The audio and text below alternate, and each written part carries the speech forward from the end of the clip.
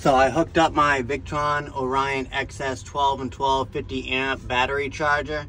Coming off of the two batteries under my driver's seat, there's a kill switch just like this, which then runs into the Victron. I got the ground hooked up to the negative bus bar, and then I got the out hooked up to this breaker, 60 amp, and then it goes to my positive bus bar right there.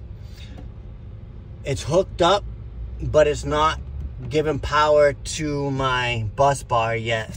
I hooked up all the settings, but I got a curious question, you guys. On the 2015 Ford Transit, is the alternator a smart alternator or a regular alternator? I believe it's a regular alternator because it doesn't seem like anything fancy, and I know I replaced it myself along with the two new batteries on the driver's seat recently. The alternator was replaced about a year and a half ago. So I'm just wondering, what do you guys set your charger rate at when the batteries go on? What do you guys set it at?